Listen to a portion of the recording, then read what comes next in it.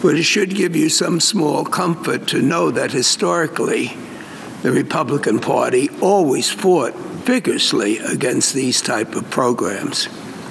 I don't think that one Republican voted for the Social Security Act, even though those old enough enjoy the benefits. That's not accurate. That's not accurate. Well, we'll see, maybe one or two, I don't know. No. But they opposed Medicare. I spoke with President Johnson, and he shared with me at the ranch the people that had signed off on Medicare.